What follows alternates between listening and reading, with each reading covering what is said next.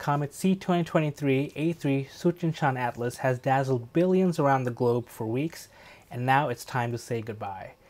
This was my first terrible picture of the comet before sunrise on October 3rd, and this was my final time imaging the comet on October 19, 2024 after sunset, with a couple of nice images in between. I'll try again in 80,000 years. Isaac Gomez had a much better look at the comet before the comet made its way around the sun in Texas on October 2nd.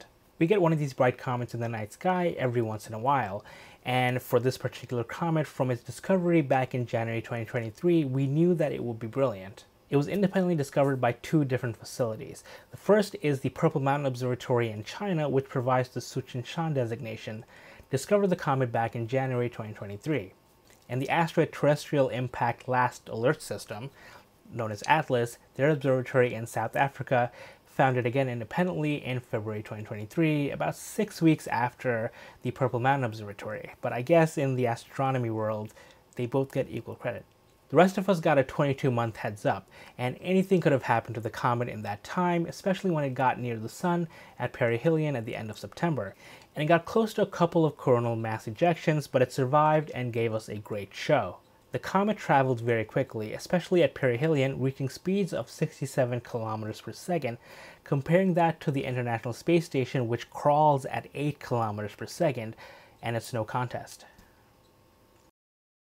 In this short time lapse from October 19, we can see the comet moving very quickly in relation to the background stars in about 50 minutes.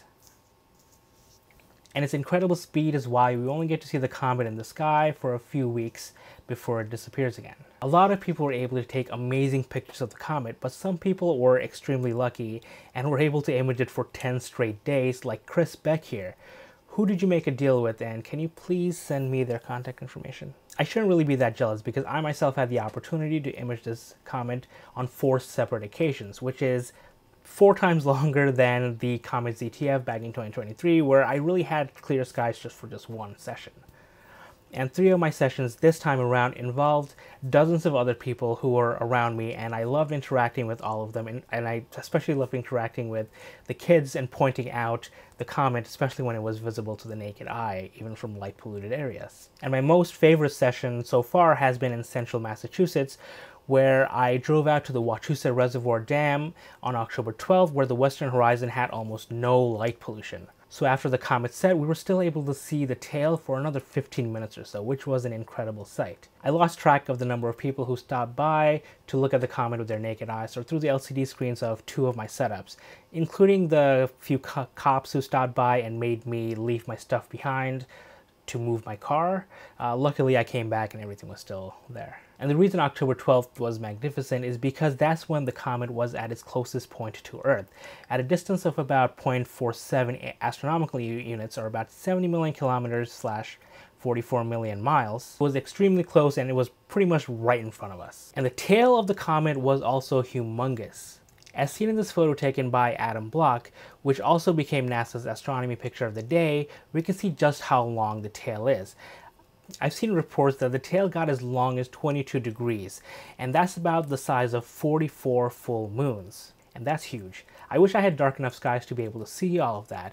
I think from my darkest area, which was in central Massachusetts, the length of the tail that I measured out was about maybe 10 degrees, maybe 12 degrees at most. So we measured the length of the tail in degrees instead of miles or kilometers because here on Earth, it's easier to show how much of the sky something takes up because we can compare it to things like the sun and the moon, which are about half a degree in the sky. And angular size is much easier to visualize for us here on this globe. But if we were to talk about the actual size of the comet, last report I read is that the comet's tail at its longest could have been up to 30 million kilometers, which is really long. The anti-tail also started to show about a day or 2 after that, and it looked like a laser beam. Very nicely shown in this image by Brian Fulda, which deservedly became NASA's astronomy picture of the day on October 21st. The anti-tail is often mistaken as an optical illusion, but it's actually a very real thing.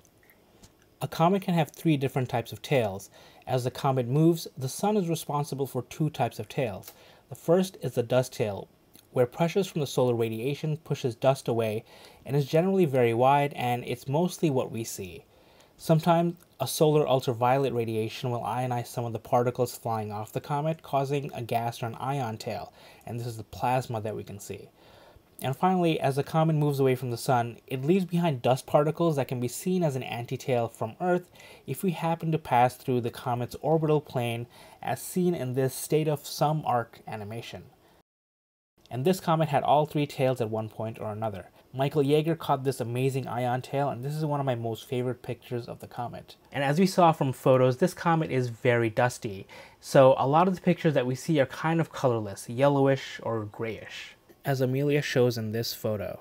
Some of the more recent images I've seen on social media shows that the comet is starting to develop a little bit of green, similar to the ones that we've seen in other comets such as Comet C2022-E3ZTF in 2023.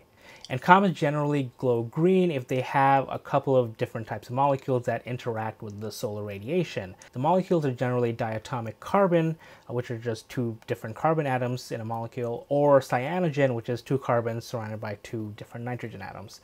I don't know the exact science behind this, so if you know more, please feel free to educate me, but if I'm right, let me know. At the time I'm making this video, and at the time I've published this video, the comet is still in the sky, so you still have a chance to see it, especially if you have binoculars. You can still use your cell phones or a regular camera, take some few second exposures of the western horizon.